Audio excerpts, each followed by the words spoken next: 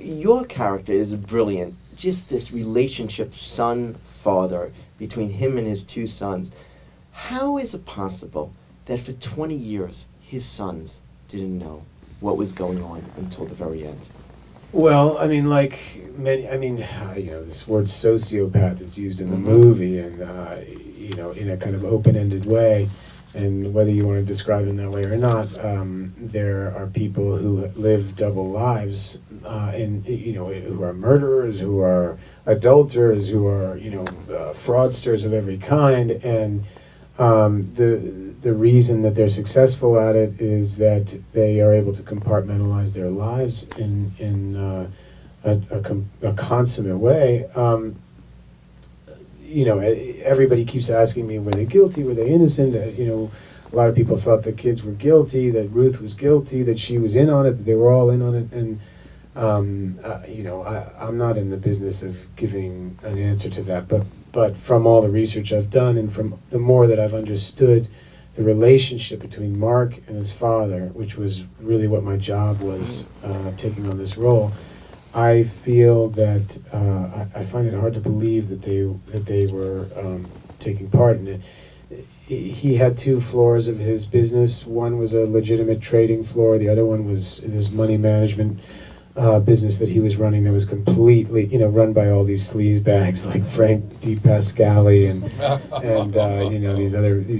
this was a guy that he'd sort of groomed from his teenage years and had great loyalty to Bernie because of that.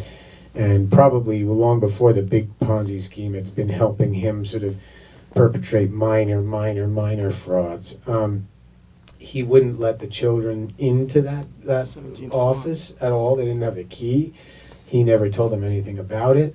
And the result was that Mark, in particular, felt, grew up feeling inadequate, that he didn't have the keys to the castle, that he would never inherit the throne, that he, bless you, that he was not, somehow not man enough to run the kind of operation that his father did. And that kind of insecurity ultimately was I think psychologically the seed of his suicide. But do you think that was calculating on Bernie's part? Because there's a brutal scene between you and Robert De Niro where Robert basically shames you and says, you're not as good, in so many words, you're not as good and not as smart as your brother. Do you think it was a calculating thing, basically back off, don't ask too many questions, keep you in your place and stuff, let me take care of stuff? There was I think, what's interesting and upsetting but fascinating about the relationship is that it was full of love as well. Right. I mean, their family was very loving, and they had a lot of physical affection together. You see photographs of them as young people, and their arms were around each other, and they were like, by all accounts, very, very loyal to each other.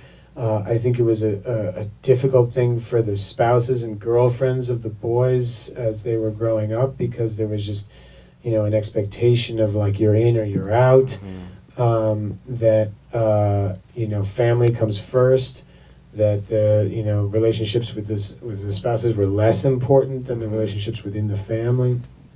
And I do believe that Bernie and Ruth were very, adoring of their children, and at the same time abusive of them, and that kind of playing the two brothers off each other, and making Mark feel that he didn't have the same qualities that his brother, leadership qualities that his brother might have, it's a form of abuse.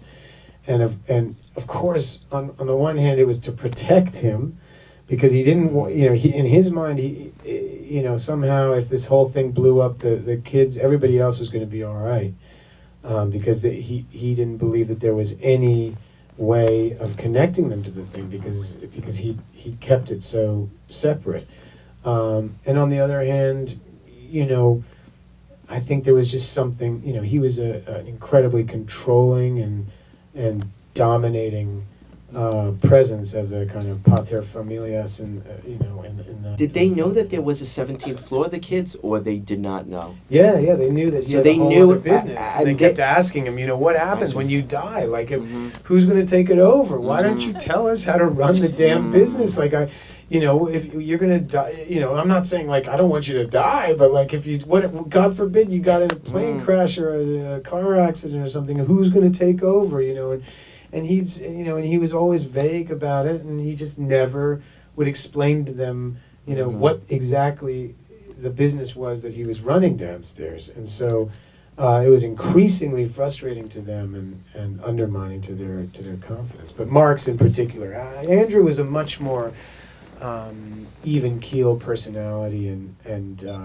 was much more able to, his girlfriend ended up kind of pulling him further and further away from the family, and he actually left the business altogether and started a fishing rod and reel business, which, like, I think saved him really up until cancer struck him down. But Mark was, still determined to kind of follow in his father's footsteps.